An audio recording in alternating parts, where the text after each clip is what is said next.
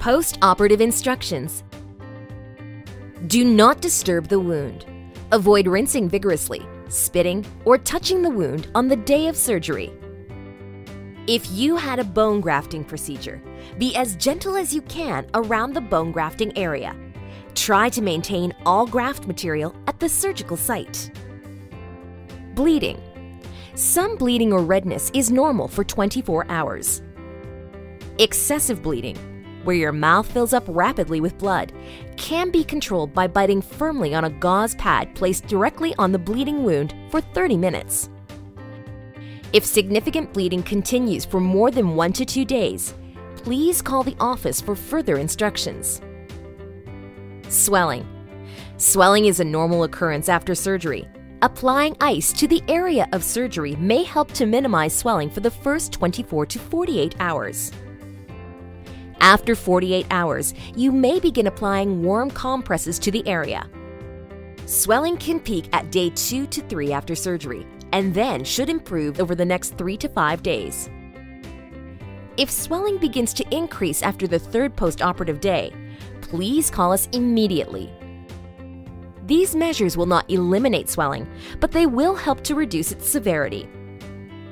Diet. Drink plenty of fluids. Avoid very hot liquids on the day of surgery to help protect the blood clot. Soft foods and liquids should be eaten post-operatively on the day of surgery. Try to keep solid food away from the surgical site.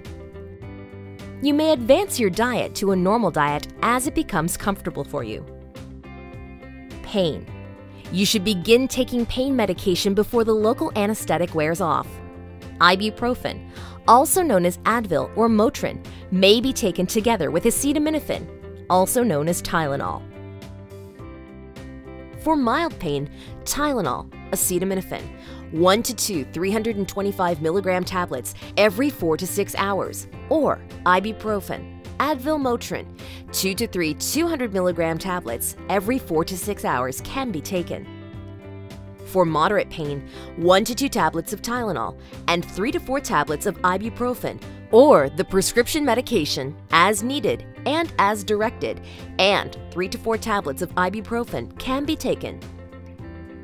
For severe pain, prescription medication, maximum dose as directed, and 3 to 4 tablets of ibuprofen can be taken.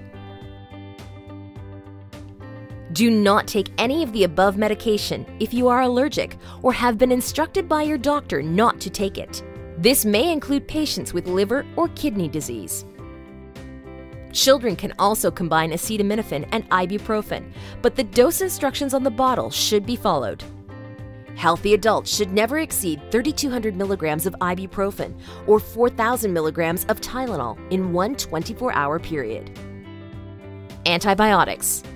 If you were prescribed an antibiotic, be sure to take it exactly as directed until it is gone.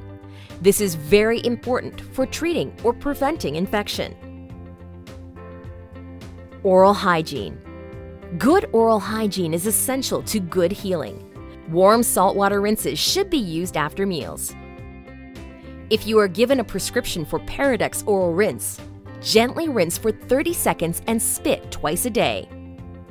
You may gently brush the tooth surfaces of the adjacent teeth as long as the bristles don't disturb the surgical site.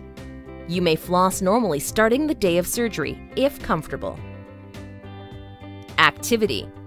Keep physical activities to a minimum immediately following surgery. If you are exercising, throbbing or bleeding may occur. If this occurs, you should discontinue exercising. Keep in mind that you are probably not taking in normal nourishment. This may weaken you and further limit your ability to exercise. Smoking.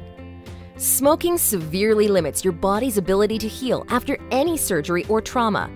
To reduce risk of complications, pain, and dry sockets, please don't smoke. Wearing your retainer or prosthesis. In most cases, retainers, dentures, or flippers may be used immediately after surgery. In general, the prostheses should not touch the surgical site. If a retainer or prosthesis is extremely uncomfortable due to the surgery, consider leaving it out for a few days until things improve. Sutures. If sutures were placed, Typically, they are the kind that come out on their own over 5 to 7 days. If they are the kind that need to be removed, an appointment will be scheduled to remove them.